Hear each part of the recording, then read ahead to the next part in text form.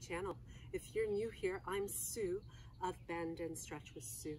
In today's video, I'm going to be continuing to add on through our yoga practice with a seated sequence this week. So you can either do this one all on its own, or you can connect it up with the previous ones that we've done so far in this series. So let's begin by sitting with the legs outstretched. So we'll extend the legs out nice and long, and as we flex the ankles, pulling the toes ever so gently towards you.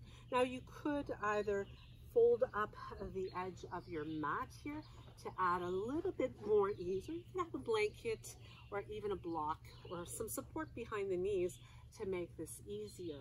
But as we reach up, remaining tall and neutral through the spine, so you're going to have a little bit of a pull, a little hug of the belly button toward the spine, reaching tall to allow you to fold over the legs.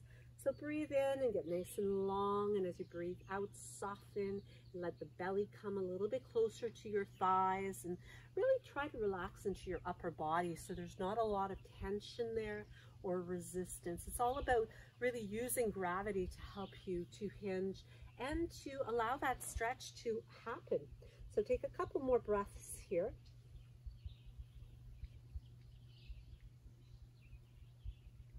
And then slowly unroll and come on all the way back to sitting nice and tall. So from here, we are going to keep the right leg extended long as you bring the left foot along the inside of that leg. So keeping both sit bones grounded again, using your support right at the base of the pelvis if needed, and taking a big breath in to lengthen. And as you exhale, bringing the right hand to your left knee and left hand behind you. So breathe in, reach through the top of the head, and then look past your back shoulder, keeping chin level, keeping jaw relaxed, and keeping those right toes pulling towards you so that the leg stays really long and extended, and then unwinding to come all the way back again. Breathe in to reach up, and as you breathe out, reaching your right hand toward the right ankle, the right foot, as you slide the fingers down closer toward that foot. Now taking your left arm, see if you can wrap it around the lower back, and this is going to help to keep the chest really open. Bit by bit, you might be able to slide the torso, the trunk, down towards your thigh, taking your gaze up, so long as you're not creating strain in your neck as well. So take your gaze to where it feels the best. So for you, it might be to look down towards your mat, or you might be able to look straight ahead, or you might be able to take it to get a little bit deeper by looking upward, and then slowly make your way back up again. Take a shoulder roll when you get up there, and then relax and release them down. So let's switch sides, bringing the left leg long, taking the right foot along the inside of that leg. So once again, get tall here, stay really balanced both sides of your pelvis, and as you take your left arm across, take the right hand behind you, breathe in tall and look back. Breathe in and breathe out. Use your eyes to look back. Keep pulling those toes on your left leg towards you. Press through the back of your heel as well. Breathe in and breathe out.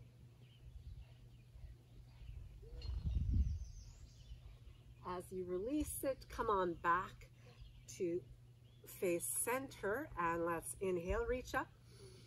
Exhale, take your left hand along the inside of that leg. Reach, reach, reach as you let your trunk make its way over top of your thigh, taking that right arm and just resting the back of your hand on your lower back. Maybe even it'll kind of start to make its way toward your inner thigh as you really open up the chest. So you want to think about making space in this right lung to breathe into. And as you open the chest and feel like you're turning your sternum toward the sky, it actually helps you to get a deeper stretch. So take another breath here, see if you can soften up a little bit more. Press that right knee open as well. and then come on all the way back up again. Sit nice and tall. So from here, we take it back to our forward bend. So stretching the legs out, readjusting through those sit bones if needed to breathe in, extend, and then breathe out to bow over top of the legs. So you'll probably find now that you're actually able to get a little bit deeper into that stretch as you soften. So again, you're not forcing yourself down. You can use the hands to kind of guide you, but don't struggle, don't strain to get there. It's really about listening to your body and being kind to your body. We really want to use our yoga practice as a means of relieving stress. You don't want to induce stress by trying to get so deep that you're creating struggle for yourself. And then slowly making your way back up again. Take a shoulder roll and slide them down and away. So remaining tall in your seated position, and I'm just going to turn so you can see me a little bit better here.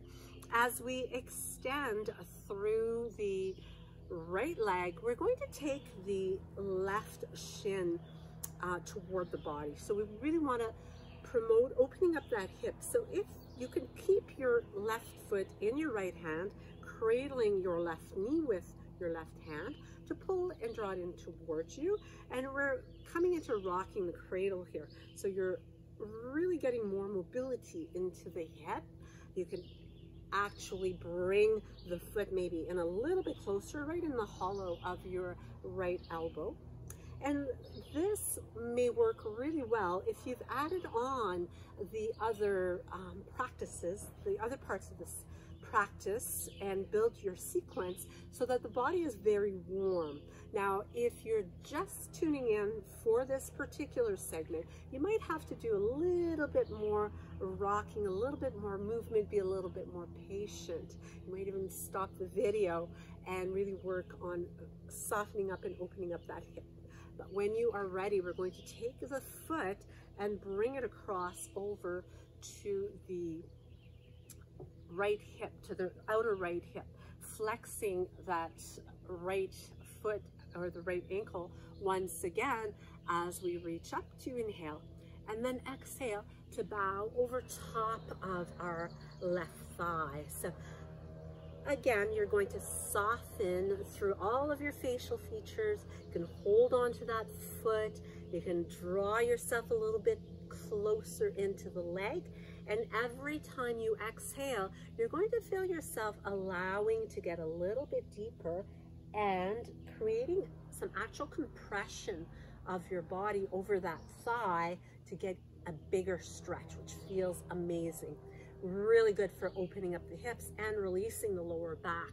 Now, as you make your way back up, we're going to either remain right here, depending on your hip flexibility, or if you have a little bit more flexibility, well, coming into a full cow face as you bring that right foot beside your left hip. So what you want to do is you want to try to keep your knees stacked as best as you can.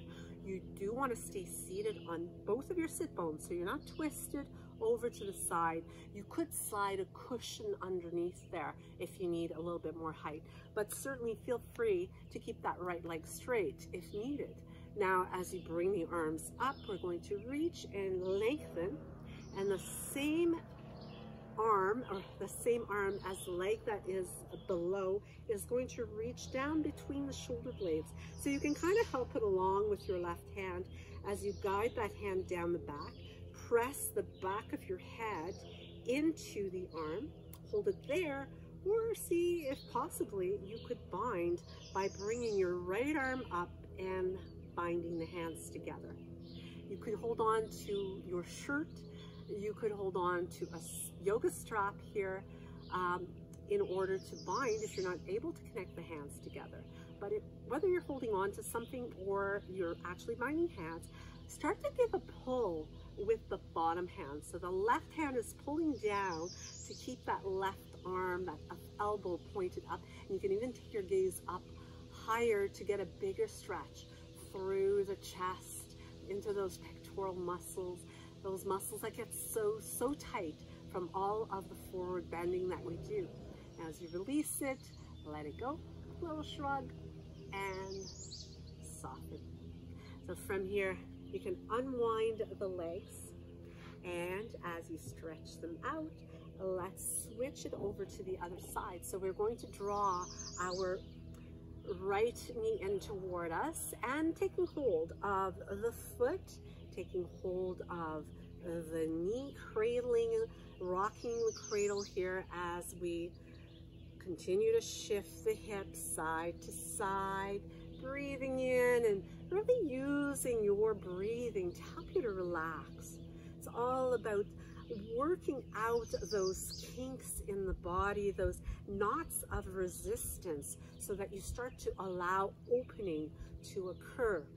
When that happens, energy flows, you get rid of the stuck energy, the stale energy that's within your body, and you allow new, fresh energy to flow in.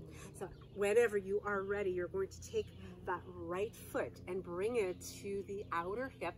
Once again, stacking of the knees as best as you can, remaining balanced onto both of the sit bones, breathing in to reach tall and breathing out to bow and to hinge over top of your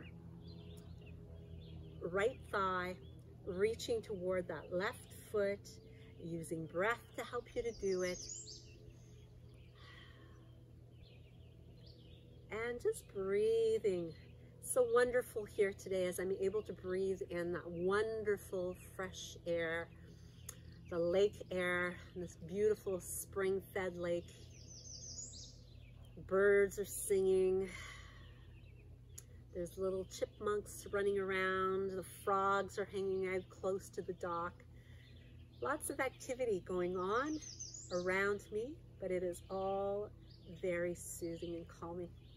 As you come up, you're going to either remain with the legs in this exact position or maybe explore, taking it a little bit deeper to move into your full cow face.